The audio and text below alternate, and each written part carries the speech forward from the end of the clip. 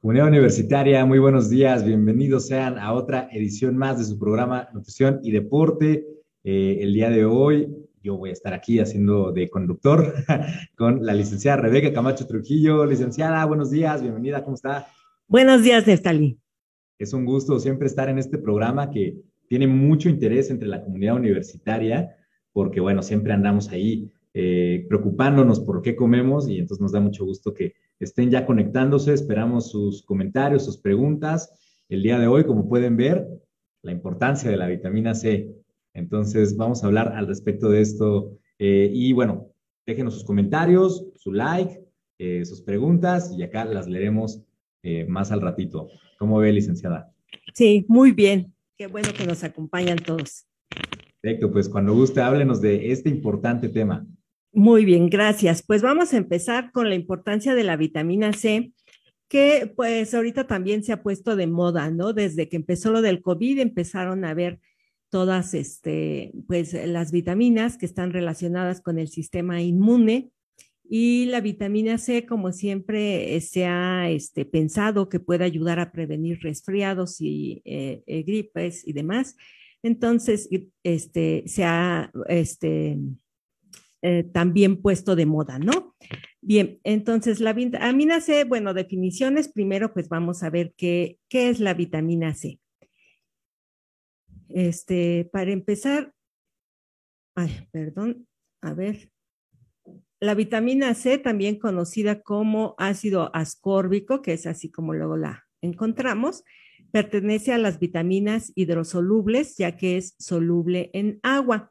Esto quiere decir que, bueno, al ser soluble en agua, pues la vamos a absorber mejor justamente en presencia de agua y la vamos a eliminar a través de la orina.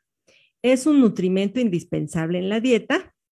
Si recuerdan, les llamamos dispensables o indispensables, y este es indispensable en la dieta debido a que el ser humano no es capaz de sintetizarla. Nosotros no podemos sintetizarla y esto no pasa con todos los animales. Muchos animales sí son capaces de sintetizarla. Entre los que no logran sintetizarla, pues tenemos a los murciélagos que no logran sintetizarla igual que nosotros. Tenemos también algunas aves, sobre todo aves canoras, no, tampoco logran sintetizarla. Los primates tampoco logran sintetizar la vitamina C y tampoco los cobayos logran, o cobayos o conejillos de indias no logran sintetizar la vitamina C, que justamente es en los cobayos. Por esto, cuando se hacen investigaciones en animales, casi siempre se hacen en cobayos. Y todo esto se cree que, bueno, todos estos animales, incluido el ser humano, pues en algún momento sí sintetizábamos vitamina C, pero después, ya que empezamos a adquirirla de las frutas, pues empezamos a dejar de sintetizarla, ¿no? Esa es una teoría, pero pues no, simplemente no las necesitamos y por lo tanto debemos de adquirirla con la dieta. Entonces, ¿cuáles son las funciones de la vitamina C en el ser humano?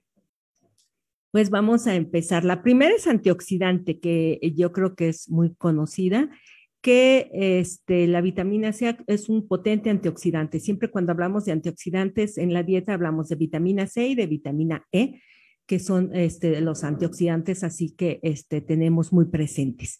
Y como antioxidante ayuda a proteger las células contra los daños causados por radicales libres.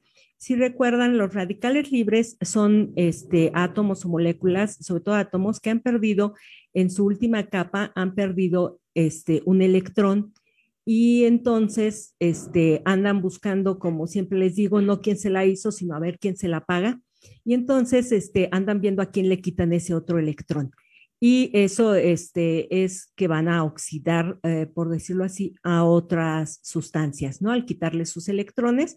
Entonces son sustancias, los radicales libres, altamente reactivas y que andan viendo con quién reaccionan. Y la vitamina D como antioxidante lo que va a hacer es justamente cederle su electrón y va a ayudar a neutralizar a los radicales libres y que ya no causen daños a la salud. Los radicales libres se van a presentar en forma exógena, o sea, van a generarse en forma exógena con la contaminación, por ejemplo, en las ciudades contaminadas como esta, hay una mayor formación de radicales libres. También los rayos ultravioleta favorecen la formación de radicales libres. Las radiaciones ionizantes, como los rayos X para hacer algún estudio, pues puede generar también radicales libres. Y los fumadores también tienen mayor producción de radicales libres debido al tabaco.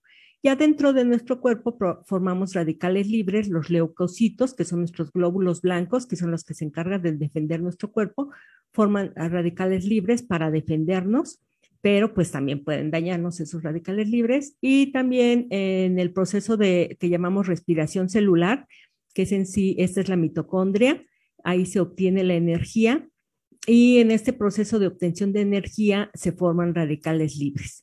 Entonces, tenemos estas fuentes exógenas y endógenas, y entonces la vitamina C nos va a ayudar a contrarrestar todos estos radicales libres que se han formado. Por eso va a ser tan importante. Otra de sus funciones es necesaria para producir proteínas. Muchas proteínas necesitan de la presencia de vitamina C para poder producirse, y tanto las proteínas, por ejemplo, del músculo, las proteínas del hueso, las proteínas de los tendones van a necesitar la presencia de vitamina C para poder producirse, pero también el colágeno, que la vez pasada platicamos justamente de colágeno, que es muy necesario, lo vimos para muchas cosas, entre otras para la cicatrización de heridas. Y entonces muchas de las deficiencias que se dan de vitamina C es por una deficiente producción de colágeno. Es como se va a manifestar la deficiencia de vitamina C. Entonces es muy necesaria para producir proteínas en todos los niveles, y muy necesaria pues para el colágeno, que es una proteína. También es necesaria, ya que esto es producir proteínas para el buen funcionamiento del sistema inmunitario, que es el que nos protege al cuerpo contra las enfermedades. Porque esto que ven aquí en la imagen, eso es un anticuerpo que es una proteína. Entonces, todos los anticuerpos, también ahorita que se han puesto de moda cuando con el COVID, que hablamos mucho de los anticuerpos que va a producir nuestro sistema inmune, pues necesitan de la presencia de vitamina C para producirse. Entonces, por eso también va a ser tan importante para nuestro sistema inmunitario. En la absorción del hierro. Esto ya es a nivel del intestino. Cuando comemos hierro, sobre todo el hierro que no es Heme, que el hierro es Heme, es el que viene en las carnes, y el hierro no Heme es el que encontramos en las verduras de hojas verde oscuro y en los hongos. Y entonces este hierro le cuesta mucho trabajo absorberse, pero si le ponemos vitamina C al alimento que nos está aportando este hierro, pues se incrementa mucho su absorción. Entonces, por eso es tan necesaria en la absorción de hierro. Y pues bueno, una solución pues es ponerle limón a la comida, o comer, por ejemplo, un agua de frutas junto con la comida, que nos va a dar la vitamina C al mismo tiempo que los alimentos ricos en hierro, y van a facilitar su absorción, esto en el intestino. Entonces, es otra esa de sus funciones.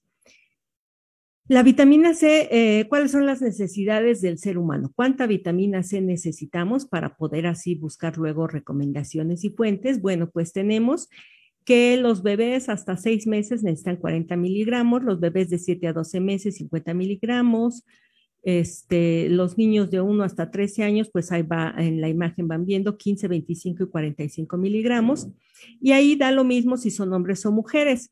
Ya en la adolescencia y en los adultos se va a separar las necesidades dependiendo de si son hombres o son mujeres. Generalmente los hombres necesitan más, los hombres adolescentes varones necesitan 75 miligramos, mientras que los adolescentes mujeres van a necesitar 65 miligramos. Los adultos hombres van a necesitar 90 miligramos y las mujeres adultas 75 miligramos. Solo esto lo rebasan las mujeres en periodos de embarazo o en periodo de lactancia. Ahí sí vemos que se incrementa bastante el requerimiento a 138 miligramos y 128 miligramos. Entonces, estas son las recomendaciones de lo que vamos a necesitar. tanto los hombres como las mujeres. Y pensando, como les había dicho, en las personas fumadoras, eso es algo que va a generar mayor radicales libres, mayor cantidad de radicales libres, y entonces se ve incrementadas sus necesidades de vitamina C, que también se menciona que en las ciudades contaminadas como esta necesitamos una mayor necesidad de vitamina C, pero no encontré un valor establecido como este que está para los fumadores, que nos dice que un fumador, entonces, si la persona es fumadora o convive con un fumador, o sea, es fumador pasivo, pues van a estar 35 miligramos más de vitamina C. Entonces, la mujer de 75 pasa a 110 miligramos si es fumadora y el hombre de 90 pasa a 125 miligramos si es fumador. Estos serían los requerimientos de vitamina C. ¿Y dónde encontramos la vitamina?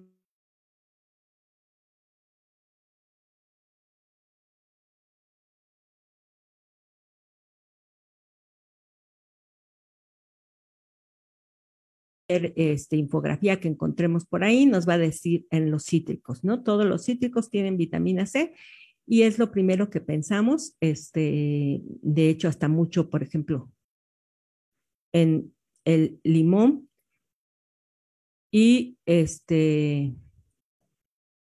vemos que no todos los cítricos van a tener suficiente vitamina C. Bueno, o sea, sí tienen, perdón, pero hay otras frutas que van a tener más. Aquí tenemos en esta gráfica la naranja, que la pongo hasta abajo, porque en esta gráfica es la que menos vitamina C tiene. Que tenemos una naranja, pues nos da 40 miligramos, mientras que el melón, un tercio de taza, ya nos da 65. Y si comemos más melón, porque esto es un tercio de taza, o sea, es poquito melón, pues sería mucho más, ¿no? Después tenemos aquí el kiwi, por ejemplo, 73 miligramos, la toronja 86 miligramos, la papaya 87 miligramos, y van subiendo, como vemos, la que más pues es la grosella negra, aunque no es tan abundante que la compremos, o el zapote negro, también no es tan abundante que la compremos así en el mercado, pero las guayabas que quedan hasta arriba pues también tienen 2 piezas, 151 miligramos de vitamina C. Entonces, pues esto también es bastante bueno. El jugo de naranja, ahí sí ya nos da 120 miligramos, y el mango pues se queda abajito. Entonces, vemos que hay más alimentos que nos pueden dar, frutas, perdón, que nos pueden dar más vitamina C que solo la naranja. Y si recordamos, la mujer requiere 75 miligramos, entonces, pues con un mango fácilmente los cubre, un hombre también. 90 miligramos con un mango fácilmente los cubre, o pues desde todos estos, pero con un poco más, ¿no? Mezclar un poquito más las frutas, o sea, no nada más una sola fruta, un poco más de frutas, y vamos a poder cubrir rápidamente todos nuestros requerimientos de vitamina C comiendo frutas. Entonces, la vitamina C está en frutas y siempre que querramos vitamina C, pues vamos a comer frutas. También se encuentra en algunas verduras, pero vamos a ver que en cantidades menores. Aquí tenemos espinaca, jitomate guaje, acelga, jitomate bola y lechuga. Estas que puse aquí, que tienen muy poquito, entre 10 y 17, son de las que más encontré que tenían mayor cantidad de vitamina C, así pues en una taza, en 2 piezas, etcétera. Sin embargo, los que más vitamina C tienen son todos los chiles, pero la mayoría de los chiles pues no los comemos en cantidades tan importantes. Mientras más picoso es un chile, menos vitamina C tiene, mientras menos picoso es, más vitamina C tiene. Entonces, los que más vitamina C tienen, aquí tenemos el pimiento verde, que nos da 51 miligramos, el pimiento rojo 81 miligramos, el pimiento amarillo 117 miligramos, y el chile poblano, una pieza, 232 miligramos. Entonces, el chile poblano o los pimientos, pues son una buena opción. Y aquí se cuela entre ellos el brócoli, acá está, perdón, el brócoli con 66 miligramos, una taza de brócoli. Todo esto es en crudo, que ese es el problema, además de las verduras, tienen poquito, y cuando las comemos cocidos, pierden aproximadamente la mitad de su contenido. Entonces, si el chile poblano lo cocemos, lo sometemos a procesos de calor, pues van a perder la mitad, pero de todas formas se queda con buena parte de vitamina C. Y estos pues pierden la mitad, pero nos ayudan a complementar, como ya vimos, las frutas u otros alimentos, ¿no? Y si los comemos crudos, pues ya tenemos ahí muchas más ventajas. Entonces, las verduras no son una fuente tan importante de vitamina C, pero sí nos logran aportar algo de vitamina C y se acabó. No hay otros alimentos, las carnes, la leche tiene muy poca,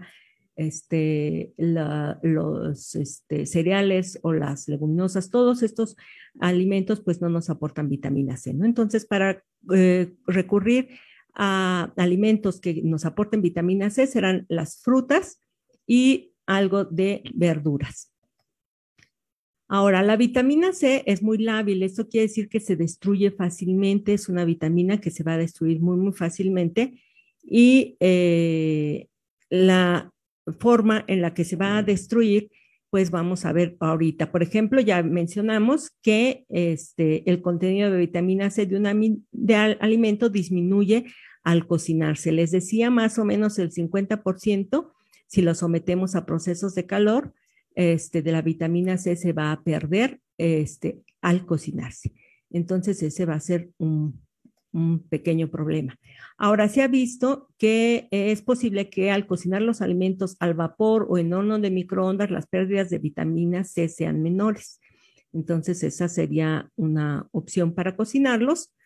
Pero también, pues recordar que muchas de las mejores fuentes de vitamina C, como ya mencionamos, son las frutas y estas las comemos crudas, ¿no? Entonces, no hay que preocuparnos tanto por la cocción, sino por comer las frutas frescas, crudas, y ahí vamos a tener toda la vitamina C que necesitamos sin ningún problema, como ya vimos.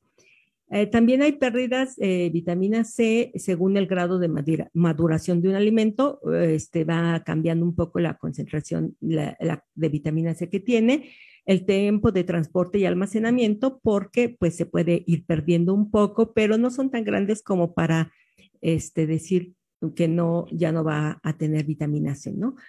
Por ejemplo, también los alimentos que han sido adicionados con vitamina C, si duran mucho tiempo almacenados, pues pueden perder su vitamina C, ¿no? A veces ahí les ponen fecha de caducidad o mejor consumirse antes de tal fecha y a veces pues simplemente se pueden consumir, no han caducado el alimento como tal, sigue alimentando, sigue sirviendo, pero es posible que parte de la vitamina C, si se la habían adicionado, se haya perdido con el tiempo de almacenamiento.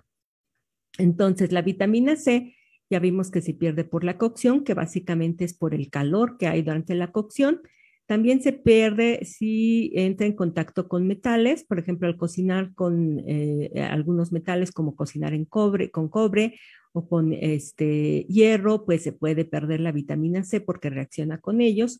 En contacto con el oxígeno, esto quiere decir con el aire normal, pues, que hay oxígeno, pues se puede perder la vitamina C y con la luz. También la luz puede destruir la vitamina C y entonces todo esto pues va a afectar la vitamina C que tengamos en los alimentos. Pero tampoco es tan grave porque muchas veces creemos, o sea, hay por ahí el mito que un jugo de estos que venden en los puestos, si se quedó ahí, ya perdió toda la vitamina C, ¿no? O sea, les dicen es que el jugo hay que tomárselo en cuanto se exprime porque si no pierde toda la vitamina C. Y esto pues es falso. Un jugo de naranja, más o menos una taza, como ya pusimos, o sea, 240 mililitros, nos va a aportar 120 miligramos de vitamina C. Y sí se va a perder con el calor, con el oxígeno y la luz. Entonces, en un estudio que se hizo donde se ponía así el jugo preparado en la calle, ahí en el puesto, a la luz del sol, abierto, sin ponerle una tapa, abierto, para que tuviera contacto con el aire, con el oxígeno y a la luz del sol y pues el calorcito que le pudiera dar el sol. Y se vio en este estudio que a la hora, o sea, después de una hora de estar expuesto al sol y al aire, había perdido otra vez solo la mitad de su vitamina C. Y entonces, si este jugo nos daba 120 miligramos, pues nos seguía dando 60 miligramos, que son casi la recomendación de la mujer. Entonces, pues no se echó a perder como creíamos, no es que ya no sirve para nada, y eso es después de una hora. Generalmente nunca dejamos un jugo ahí expuesto a una hora, ¿no? Entonces, podemos preparar, porque es otra de las creencias, que no podemos preparar el jugo en la noche porque va a perder todas sus propiedades.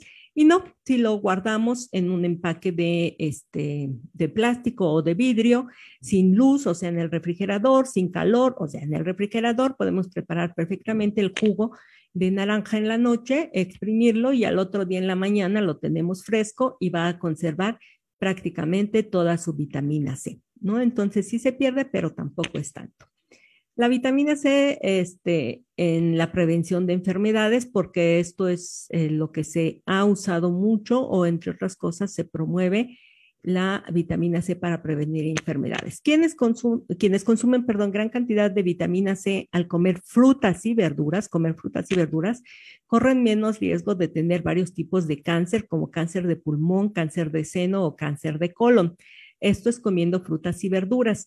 Si recuerdan, cuando hemos platicado de antioxidantes, sabemos que las frutas y verduras no solo tienen vitamina C, sino que tienen muchos otros antioxidantes. Todo lo que le da colores a frutas y verduras son sustancias antioxidantes. Y entonces, comer frutas y verduras de diferentes colores, pues nos va a estar aportando diferentes antioxidantes a la dieta, además de la vitamina C. Entonces, se ha dicho mucho que esto de prevención de cáncer, y por ahí hay una cadena de esas que mandan por WhatsApp que nos dice que el limón ayuda a prevenir todo esto, ¿no?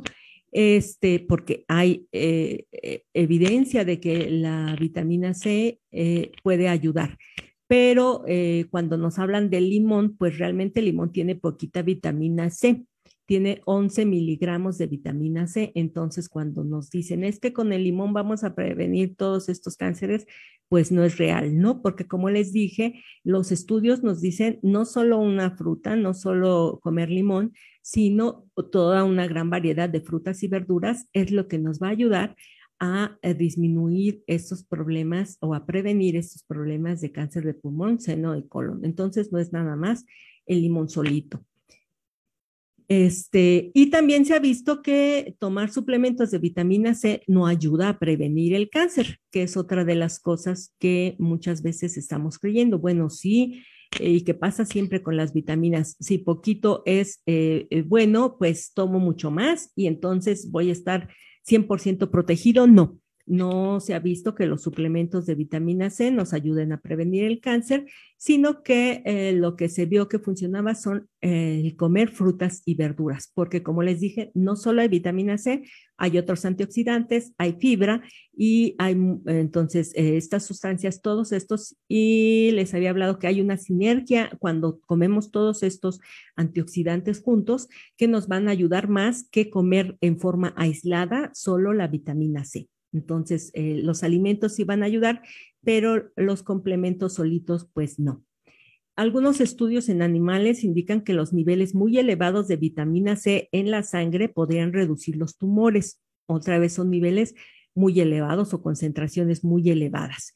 Y esto se ha hecho en animales de laboratorio, y también estos niveles muy elevados no se consiguen con la ingestión, o sea, no se consiguen al tomar vitamina C oral, sino que se ha hecho a través de vía intravenosa. Entonces, pues no es reproducible esta investigación en las personas porque pues es por vía intravenosa, ¿no? Se requieren estudios adicionales para determinar si altas dosis de vitamina C por vía intravenosa, ahí se los pongo en rojo y grandote, contribuyen al tratamiento del cáncer. Sí, otra vez, luego encontramos que leemos estos estudios y entonces extrapolamos y queremos decir, ok, entonces la vitamina C nos ayuda a prevenir el cáncer. No, ha sido concentraciones muy, muy altas por vía intravenosa, que nuevamente el limón no nos aporta esa cantidad. Ya quedamos que el limón nos aporta solo 11 miligramos. y incluso los suplementos orales que se dan vía oral de vitamina C, que los que más tienen son 2.000 miligramos, o sea, 2 gramos de vitamina C, tampoco logran estas concentraciones tan altas. Estas concentraciones tan altas solo se logran por vía intravenosa y entonces ni los suplementos ni tomar el limón nos va a ayudar a curar el cáncer. Y es muy, muy importante que esto quede claro porque les digo, hay esta cadena muy famosa y que se anda reproduciendo por todos lados de que el limón ayuda a prevenir el cáncer y a curarlo, y pues esto es falso, ¿no? No hay estudios que realmente digan que esto va a pasar.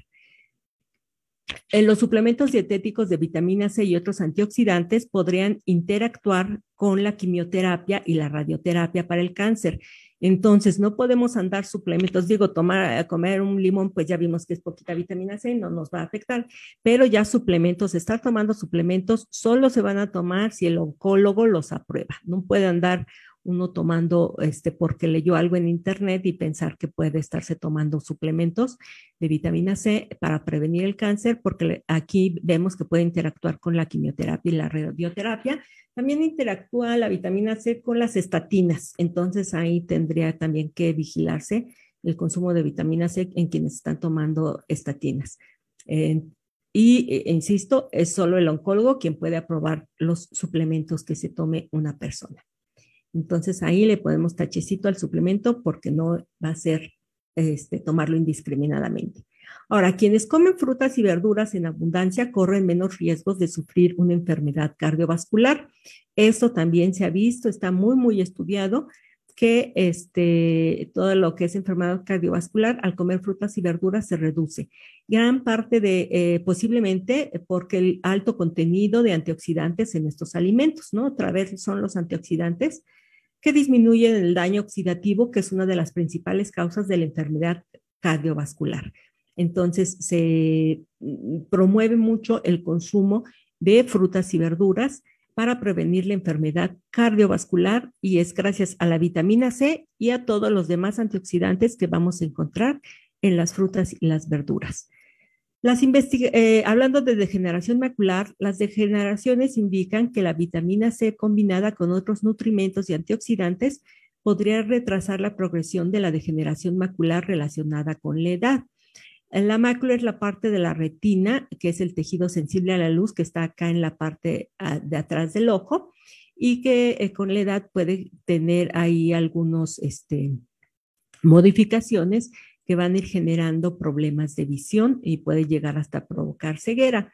Entonces hay estudios, estas son las recomendaciones, se han creado 2 fórmulas de nutrimentos que aportan, esta es la fórmula ARDS y esta es la fórmula ARDS2, que dan en suplementos altas dosis de vitamina C, bueno, 500 miligramos, pero no va sola. Para esto de prevenir la degeneración macular, no va sola la vitamina C, va con vitamina E, betacaroteno, cobre y sobre todo luteína, zeaxantina y zinc. Entonces, todo esto, estas son formulaciones que este es del Institutos Nacionales del Ojo en Estados Unidos, y se ha visto que estas 2 formulaciones en suplementos van a ayudar mucho a retrasar o prevenir la degeneración macular en el adulto. Pero, como vimos, no es nada más vitamina C. Y entonces tenemos ahí que los alimentos nos dan vitamina C, pero los suplementos, como les mencionaba, pues tienen una formulación muy especial, que es esa formulación que ya se ha investigado bastante y que además de vitamina C nos van a dar otros beneficios, como la zeaxantina y la luteína, que pues en suplementos solitos de vitamina C no los vamos a encontrar y que son indispensables para que estos suplementos funcionen. Bien, la vitamina C ha sido también un remedio popular para el resfriado común, pero los estudios demuestran que en la mayoría de las personas los suplementos de vitamina C no reducen el riesgo a resfriarse, ¿sí? Entonces, otra vez se acabó. No sé si a ustedes les pasó que fueron a la farmacia a buscar al principio de la pandemia en el 2020, buscar algún suplemento que tuviera vitamina C. Se habían agotado. no había por varios tiempos, no sé, como un mes, en las farmacias no encontrábamos de ninguno, o encontrábamos a lo mejor alguno que no era el que buscábamos, pero en general todos se escasearon, todos los suplementos de vitamina C, porque con esta creencia popular de que nos va a ayudar a prevenir el resfriado, pues se agotaron, ¿no? Porque cuando estaba, sobre todo al inicio de la pandemia, que no sabíamos bien qué pasaba con el COVID-19, pues todo el mundo fue y compró suplementos de vitamina C.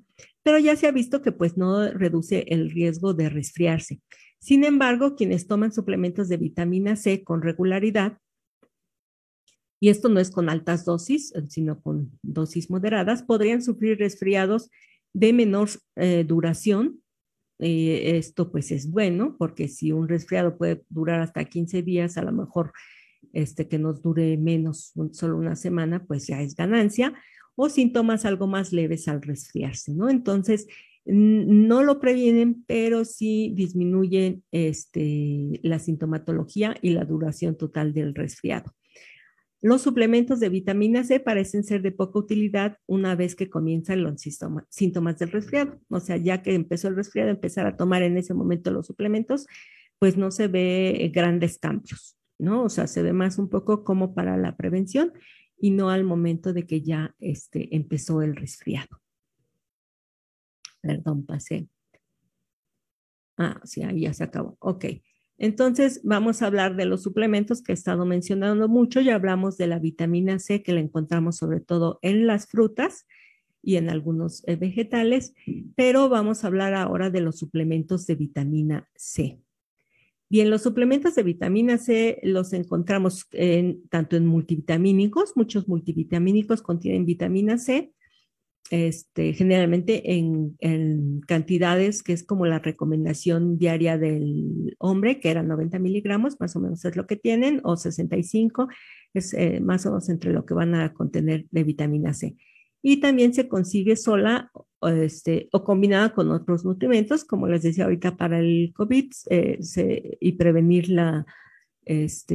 mejorar, perdón, el sistema inmune, pues se vende con zinc, que también interviene en el sistema inmune, o con vitamina D, que también interviene en el sistema inmune, y entonces así lo vamos a encontrar o multivitamínicos, o combinada con alimentos, o, perdón, con otros nutrimentos, sobre todo zinc casi siempre, o también solita, ¿no? Hay muchas presentaciones de vitamina C.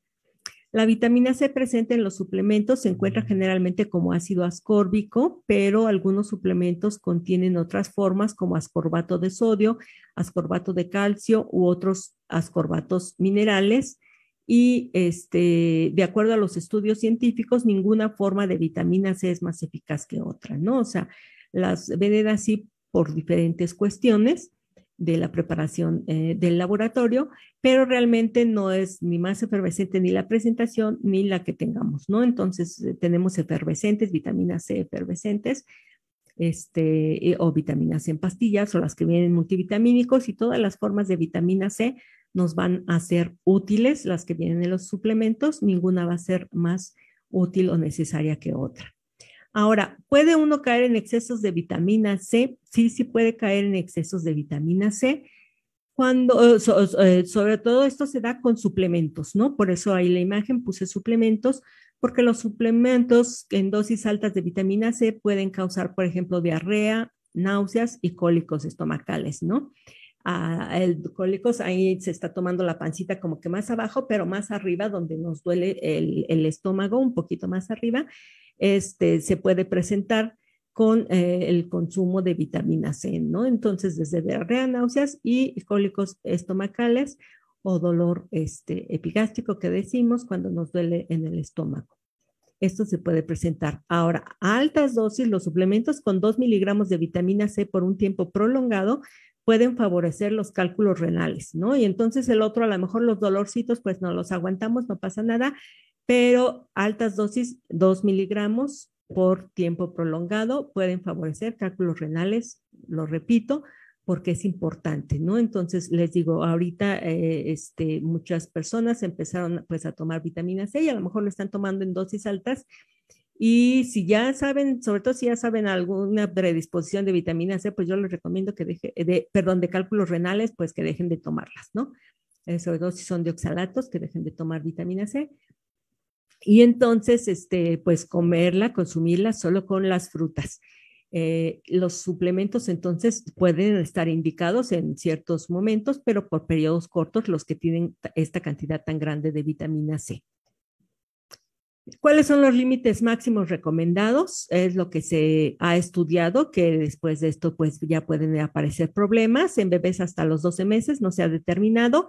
Niños de 1 a 3 años, 400 miligramos. Niños de 4 a 8, 650 miligramos. Niños de 9 a 13 años, 1200 miligramos. En los adolescentes, sean hombres o mujeres, 1800 miligramos. Y en el adulto, 2000 miligramos, ¿no? Que es lo que les decía, que ya ese es el límite después del cual ya podemos presentar problemas y sobre todo por un periodo prolongado. Entonces, o sea, una sola, ¿cómo se llama? Una semana, digamos, que tomamos este suplemento, a lo mejor no va a pasar nada si nos los mandó el médico o porque venía junto con el colágeno que veíamos que se necesita también. Entonces, podría ser de utilidad, pero por periodos prolongados ya puede generar problemas. Entonces, mejor intentar consumir la vitamina C con frutas y verduras o con dosis mucho menores, si lo que estamos tomando es un suplemento. Es más recomendable consumir la vitamina C en las frutas, ¿no? Que es lo que decíamos. Aquí tenemos 3 frutas con vitamina C, como es la naranja, la fresa y el kiwi, que nos van a dar toda la vitamina C que necesitamos y no, si los consumimos, pues no va a ser necesario tomar ningún suplemento. Vitamina C y deporte, porque también luego la relacionamos mucho. Una revisión encontró que la suplementación con 250 a 1000 miligramos de vitamina C por día redujo en más del 50% el riesgo del resfriado común en corredores de maratón y esquiadores, entre otros atletas, ¿no?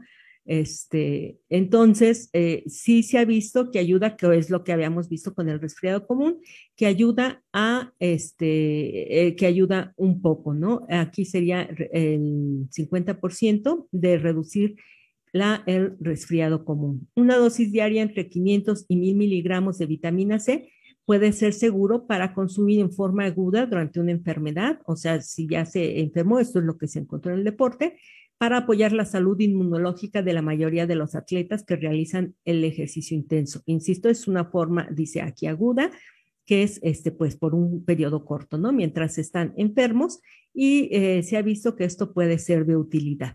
Básicamente es lo que más se ha visto que es de utilidad, porque también, por ejemplo, existe evidencia de que la ingestión crónica de altas dosis de vitamina C, y aquí llaman altas dosis a 1000 miligramos o a 1 gramo por día durante 8 semanas, puede impedir las adaptaciones al entrenamiento.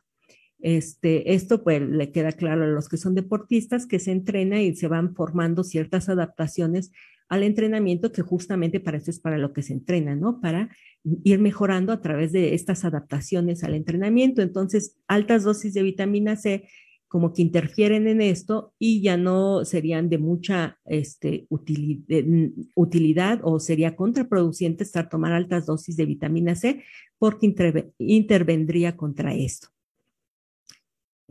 También, sin embargo, cuando se ingiere la misma cantidad, se ha visto en estos estudios de vitamina C a través de los alimentos, el rendimiento puede mejorar, ¿no? Entonces, otra vez vemos que los suplementos solitos, o sea, dar solo vitamina C no es suficiente, porque los alimentos vamos a encontrar que no solo tienen vitamina C, sino que tienen muchísimos más antioxidantes que van a intervenir y tienen fibra, y además, bueno, de hidratos de carbono saludables, por supuesto, que un suplemento pues no nos los aporta, que van a intervenir en el deportista para ahí sí mejorar su rendimiento. Entonces, esto apoya el enfoque de primero comida, que esto es del Instituto Australiano del Deporte, que nos tienen siempre ese enfoque de primero comida, para obtener vitamina C y otros nutrimentos, ¿no? O sea, vitamina C y otros nutrimentos, siempre primero buscarlo en la comida y ya solo cuando vemos que con la comida es insuficiente, como decíamos ahí, a lo mejor altas dosis en un periodo agudo, pues podría ser de utilidad un suplemento, pero en general, con la dieta, pues vamos a poder cubrir sin problema nuestras necesidades de vitamina C, entonces hay que incluir frutas y diariamente en la alimentación. Finalmente, vitamina C deficiencia, lo dejé un poco al final, que era con lo que iba a empezar, pero después decidí que no, que es la historia, ¿no? La deficiencia grave de vitamina C causa escorbuto, que actualmente es muy rara, pero que era una enfermedad que se presentaba en los marineros. ¿Por qué? Porque llevaban productos, bueno, para comer, pero no eran de frescos y no incluían frutas, y entonces les causaba debilidad general, anemia, gingivitis, hemorragias cutáneas, y esta de la gingivitis, que es inflamación de las encías, llegaba a tal grado, les sangraban y llegaba a tal grado que se les caían los dientes y pues otras molestias. El escorbuto, pues en un caso grave puede llegar a ser mortal, pero pues actualmente ya casi no se presenta, pero en los marineros sí. Y esto se resolvió poniendo limones o limas, ponían en los barcos que lograban pues transportarlos y lograban estar útiles por mucho tiempo. Les lograba dar dosis, aunque fueran pequeñitas, para prevenir el escorbuto, se lograban con dosis de 10 miligramos de vitamina C, y entonces al consumir esto se lograba. Por ahí hay una historia de unos marineros que llegaron acá a América y lo que les dieron fueron tunas, y entonces al comer tunas pues se aliviaron de estas molestias, ¿no? Entonces esto es lo que causa en grado extremo la deficiencia de vitamina C. En los países industrializados la deficiencia de vitamina C puede ocurrir en ciertos grupos como los fumadores, ya lo habíamos mencionado, las personas que tienen dietas muy restrictivas, que evitan un montón de alimentos, como hace un tiempo que se puso de moda, estaba toda la gente espantada porque decían que las frutas eran azúcar, lo cual es totalmente erróneo. Las frutas no son azúcares, son hidratos de carbono saludables, y entonces empezaron a restringir mucho en algunas dietas y podrían presentar deficiencia de vitamina C. Cuando hay, bueno, una mala alimentación por la pobreza, las frutas tampoco son tan baratas, entonces puede haber ahí también deficiencia de vitamina C. Mala alimentación del adulto mayor porque no tiene acceso, no puede salir a comprar fruta fresca, entonces puede tener ahí problemas, o ya tiene problemas de hipoabsorción, o sea, mala absorción de todos los nutrimentos, entre ellos pues vitamina C, o en las personas que presentan hemodiálisis también son un grupo de riesgo para presentar deficiencia de vitamina C. Cuando la dieta es deficiente en vitamina C, los adultos se sienten cansados, o sea, son síntomas poco específicos, cansados, deprimidos, pueden sentirse deprimidos, débiles o irritables, ¿no? Ya no toda la irritabilidad podemos achacársela a la vitamina C, pero sí es cosas que se van a estar presentando. Y puede haber dolor indefinido en músculos y en articulaciones, o sea, no es muy claro, como que nos duele, pero no sabemos definir cómo es este dolor. Se puede presentar también. Y alteraciones del tejido conectivo, porque ya habíamos visto que pues lo que produce, ayuda mucho a la producción de colágeno, y el colágeno es la base de tejido conectivo, y entonces hay alteraciones en la piel, como piel áspera o enrojecida, o puede aparecer petequias, que son puntitos rojos, que se formaron al final, digamos, de los vasos sanguíneos, y se ven así como puntitos muy rojos que si apretamos, por ejemplo, no desaparece lo rojito, ¿no? Entonces podemos ver eso cuando hay cierta deficiencia de vitamina C sin que lleguemos a casos como el escorbuto. Hay alteraciones del tejido conectivo que ya dijimos, entre ellas pues también la gingivitis, ahí también interviene el tejido conectivo, y entonces hay inflamación de las encías o sangrado de encías, ¿no? Muchas veces lo que dicen las personas es que me sangran las encías simplemente al lavarme los dientes, y pudiera ser una deficiencia de vitamina C, o también cuando nos salen moretones de la nada, porque el tejido conectivo también tiene que ver en los vasos sanguíneos, y entonces una deficiencia va a de vitamina C puede favorecer la fragilidad capilar. Esto es con un golpecito, nos dimos un golpecito leve y ya nos salió un moretón, ¿no? Entonces dijimos, pues no me pegué como para moretón, pero puede parecer. Y en general va a haber mala cicatrización de las heridas cuando hay una deficiencia de vitamina C y entonces, pues es muy importante. Bien, entonces llegamos al final de esta charla y pues hay que comer frutas y verduras también porque son muy útiles, pero sobre todo en este caso pues son las frutas las que nos van a aportar vitamina C. Licenciada, pues como siempre nos da una información bien completa de este tema. Yo estaba aquí anotando como algunas dudas y ya como fue la charla avanzando y se fueron resolviendo. Ah, ok, qué Bien bueno. interesante esta cuestión. Creemos que la naranja, ¿no? Es la que da más vitamina C y tómala, ¿no? La guayaba, el mango. Bien, bien interesante. El La chile papaya. poblano, ¿quién lo hubiera pensado, no? Sí, Pero también nos ayuda a entender que el equilibrio y esta cuestión de ir variando los alimentos, pues es bien importante, ¿no? ujú, Tengo aquí algunas preguntas, licenciada, del público. sí. Nos pregunta Adrix, ¿los diabéticos qué frutas y verduras no pueden consumir? ¿Dónde pueden encontrar la vitamina C? Y es porque nos dicen que los doctores pues restringen un poco la naranja, el mango, el plátano. Sí, no, eso es un poco un mito de que los diabéticos no pueden comer frutas. Todos los diabéticos sí pueden comer frutas, pueden comer mangos sin ningún problema. Vimos también la papaya, también tiene más vitamina C que la naranja, sí, y esa generalmente no se las prohíben. Generalmente lo que tiene el mito es el mango y el plátano. El plátano pueden comerlo porque el plátano lo que tiene es almidón, aunque tiene poca vitamina C, pero sí tiene vitamina C, pero lo que pueden comer es almidón y pueden, ¿qué otro estaba ahí? Las guayabas, pueden hacer agua de guayabas, agua de frutas. Los diabéticos, lo que tienen que hacer, yo siempre les recomiendo que no, en general jugos de preferencia, ¿no? Ahí sí no tomen los jugos, porque si se acuerdan, luego vimos una plática de índice glicémico y entonces los jugos sí tienen un índice glicémico más alto que las frutas que masticamos. La manzana tiene vitamina C también, sí, o sea, todas las frutas tienen, había hecho otro cuadro, pero sentí que ya quedaba muy grande de las frutas que tienen menos vitamina C, pero que tienen, y nada más dejé de que las que más tienen. Entonces, sí pueden comer mango.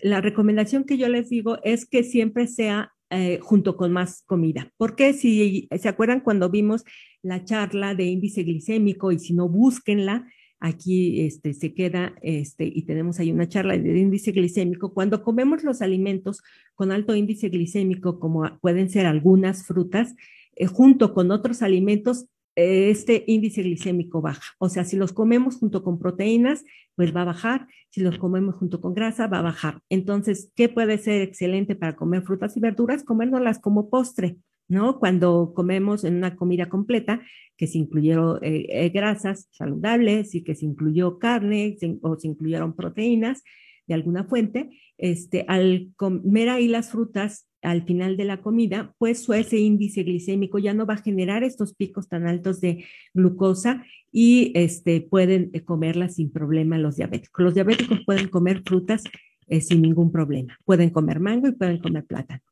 Claro, sí hay que estar al pendiente ahí con el médico, pero les digo, nunca solitos, eso sí, nunca solos, y evitar los jugos no. Perfecto, perfecto. Pues ahí está la respuesta. También Shanti nos dice, excelente aclaración de las cadenas de WhatsApp, porque uno se las cree y en realidad desinforman y generan ideas erróneas. Se refiere a lo del A lo limón. del limón, que les decía, el limón pues sí da vitamina C, pero da muy poquito. Perfecto, pues ahí está también para que justo estas charlas son para que nos vayamos informando más. A veces es complicado, como dicen, ¿no? Aquí, Shanti, que hay muchísima información que genera pues más desinformación, ¿no? Ya ni sabe uno qué creer. Pero bueno, para eso están estas charlas. Dice Adrix, ¿por qué un deportista de alto rendimiento, aún tomando vitamina C, sufre resfriado? Bueno, ya dijimos que ayuda un poco, pero bueno, Sí, tampoco la previene, pero ¿no? no es mágico. Exacto. Dice Michuru, buenos días, licenciada Rebeca, y saluda al niño Tito que no está hoy. Aquí llegando tarde, pero llegando muy bien. Pues si llegan tarde, recuerden que está la grabación y puedan verla toda desde el principio para que se informen súper bien. ¿Quién más? Valiosa información, dice Marta Ibarra. Gracias, muchas gracias, licenciada.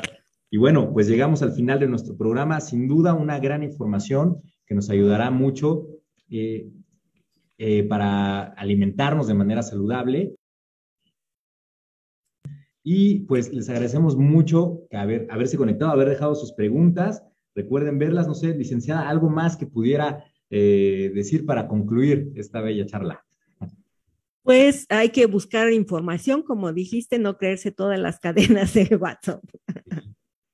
Perfecto, pues ahí estamos y seguiremos en estos programas. Ya son vacaciones, pero recuerden no atascarse, recuerden cuidarse, comer sanamente y equilibradamente y nos vemos en el siguiente programa de nutrición deportiva. Y hago mi comercial porque salió el podcast de Deporte UNAM de cómo comer sanamente en tiempos difíciles. Ahí véanlo en Spotify, en Apple, en Evox, en donde quieran. Ahí está el podcast donde sale también la licenciada Rebeca. Muchas gracias. Gracias a ti, Neftalí. Muy Gusto de bonito día y estar hasta contigo. luego.